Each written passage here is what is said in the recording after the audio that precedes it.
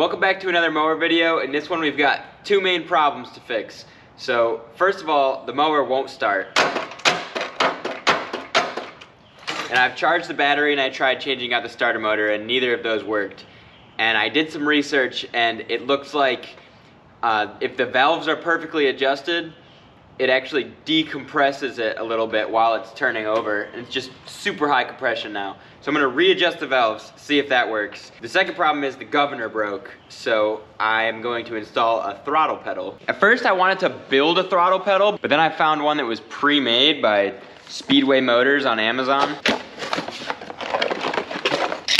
Check that thing out. That's gonna be perfect. And it comes with a cable that you can shorten or cut to any length you need, and a bunch of little hardware to mount it up. So I think that's gonna work pretty well. But first, I'm gonna readjust the valves on this thing and see if we can get it to start. I was kind of hoping it would have been a little bit longer between last time I was working on these valves to now, but whatever.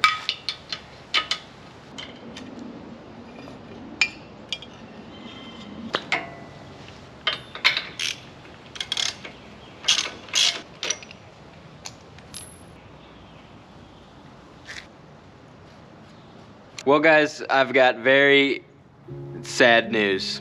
I should be able to watch it decompress the engine basically, and it's not doing it. I've just done some research and it's a very common issue with these engines. The little decompression flyweight grenades itself. So that means currently at the bottom of my engine case, I've got a destroyed governor and a destroyed flyweight. If I want this engine to last at all, I have to address those now, and I can't just keep running it. That means the engine's coming back apart. I can take the whole bottom comes off and then I can get the camshaft out. A new camshaft's only like $30. And then I don't think I'm gonna fix the governor. I'm just gonna try and get it to sit kind of in place so that I can use that arm for the actual throttle still without having it to rely on the governor basically. And while I'm down there, since the engine's coming off, I can finally fix that leak that's been happening since the beginning. So I'll take that seal that I drove in back out and I'll be able to really clean that surface good, and then hopefully that leak will go away. Really, this is gonna fix all the problems that I have left with the engine.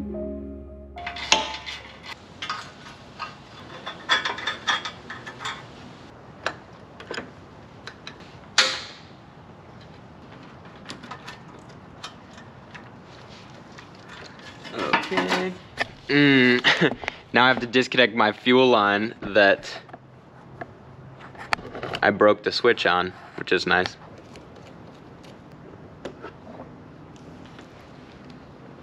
Zip ties to the rescue. There we go.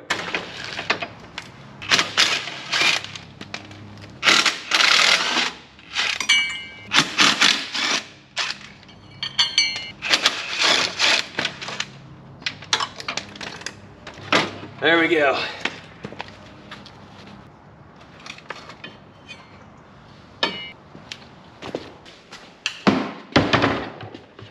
Damn.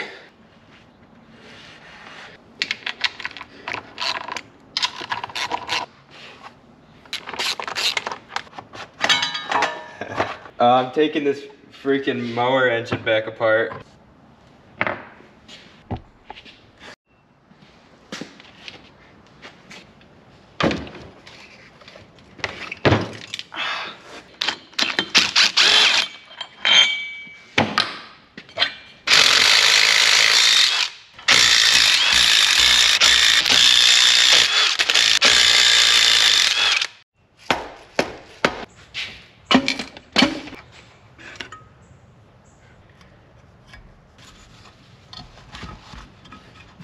Check this out. So this is the governor and this is just mangled.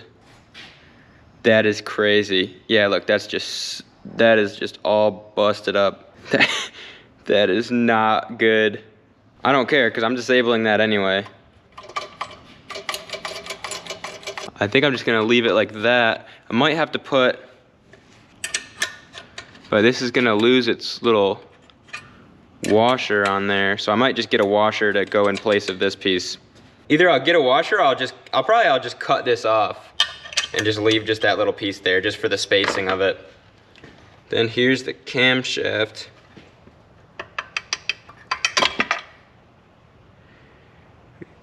Oh yeah. So this is supposed to have that little flyweight thing on it, and it straight up doesn't. There's pieces down here. There's a bunch of metal down here. Yeah, that's what's left. I'm gonna get a magnet and start pulling this out. Yeah, there it all is.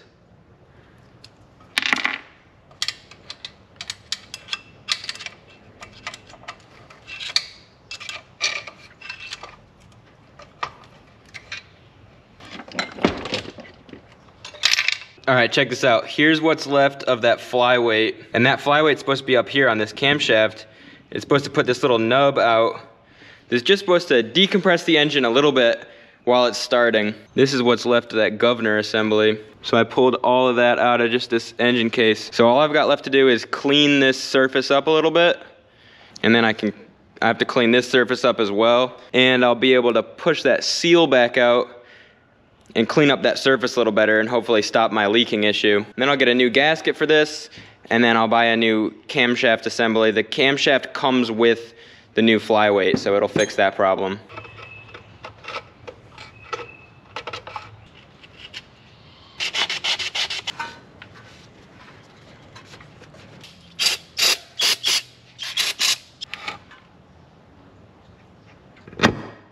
There we go.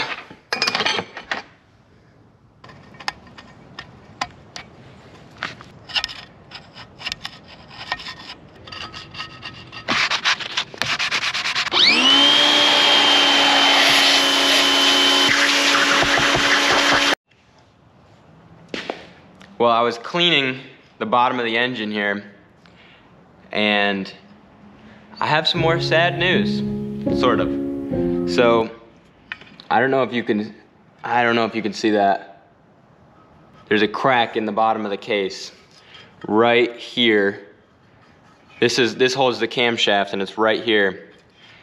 And that's where my oil's coming out. So, I've been wondering why I'm just dumping oil out of the bottom of the engine, and now it all makes sense. So it's kind of good news because now I know why that's happening, but also bad news because obviously I have a crack in the engine. But I do have this stuff called AlumaWeld, which is exactly what it sounds like. It's just little sticks of this stuff that melts a little bit lower temperature than this aluminum. So I should be able to just basically solder that crack closed. So let's see if that works.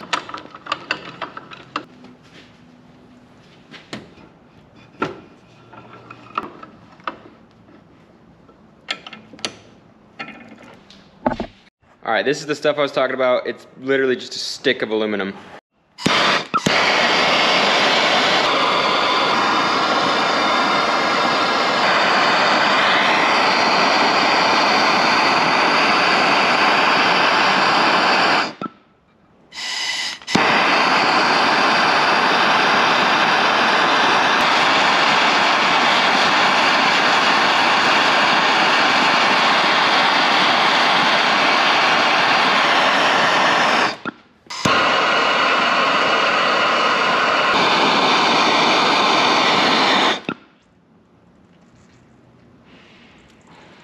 Alright, well there's gobs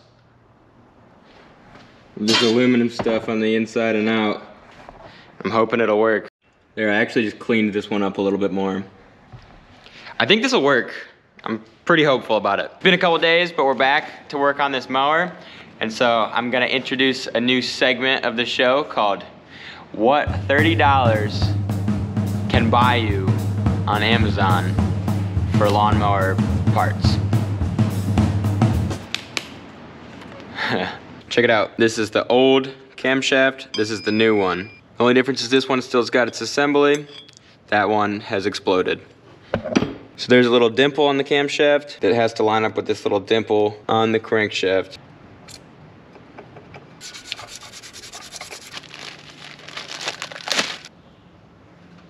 This gasket's a little bit folded up. I was gonna cut this off so that I could still have this as a spacer, but then I found a washer that's almost perfect. It's just a tad small. So I'm gonna make this hole a little bigger.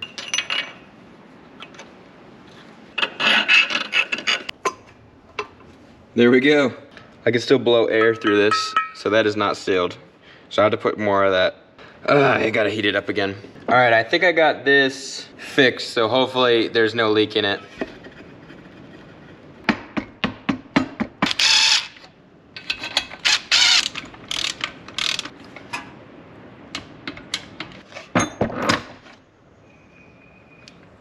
Drop a comment down below if you notice that I didn't put the tappets back in.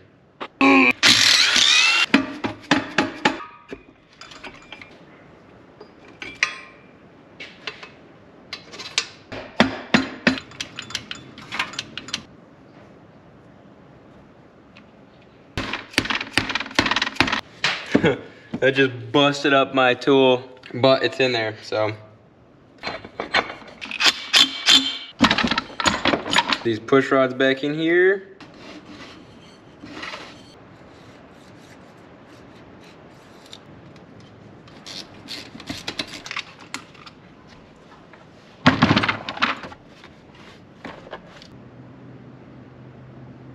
That's pretty perfect.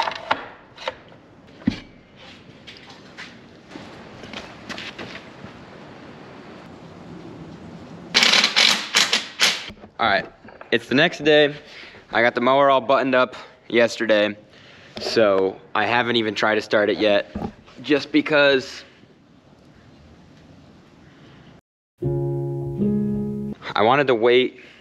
I haven't even tried to start it yet. I kind of left it overnight so I could see if it's leaking any oil without even, it's definitely leaking out of that spot.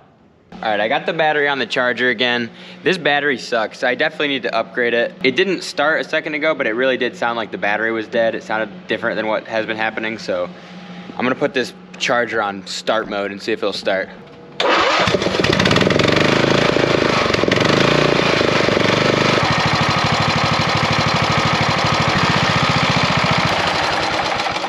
It's time to put a throttle on this thing. All right, I gotta figure out where I want this thing to sit. I think that's good right there.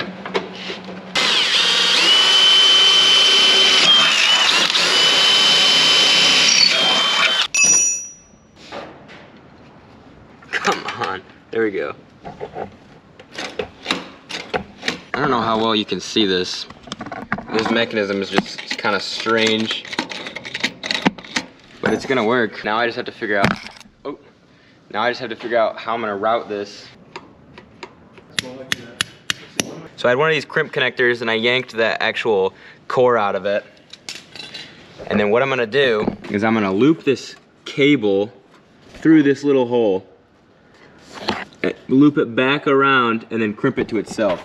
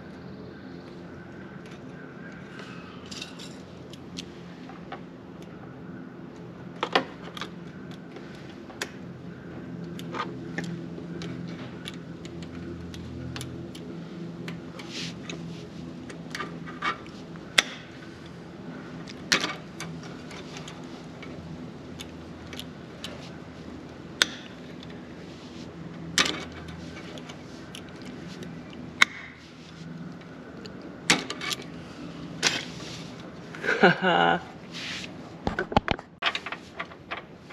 right, that just took me so long, but check out what we got going on. I have this little L bracket It's connected to a hole that was already in the frame that holds onto this cable here. And then the cable, like I was saying earlier, is just looped through a hole that was already there. So I didn't modify anything on this side of the tractor. And then this side just comes through one of these holes, again, already in the frame. Check it out.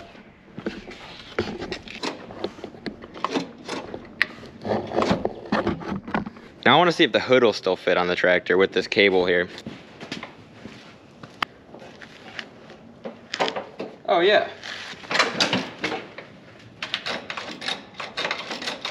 Let's see if it works.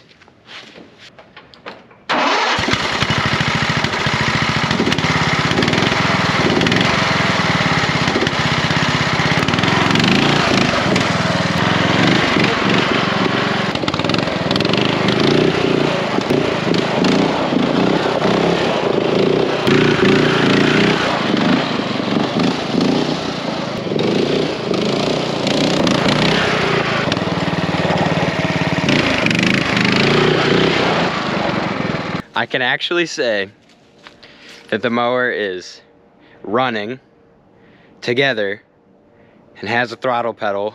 This is kind of crazy, and it's been a long time coming, but I know that I still have an oil leak. I know where it's leaking now, so if I really need to address that, I will. For now, I'm just gonna keep topping it off like I have been since the beginning. But what this means is that next mower video, I'm gonna be riding it, finally riding it. So I'm so excited. The throttle works. It's really kind of on and off. The way that the throw works on the pedal versus the throw on that arm, it's just super abrupt. But I think I could figure out how to kind of ride it with that, and trying not to over rev this engine because it'll float the valves and destroy the stabilizer thing in it. So the mower works. The mower works. And thank you guys so much for watching. We just hit 600 subs, so keep it up. That is awesome. And stay tuned for next video because we're gonna be romping the mower. Thanks for watching, guys.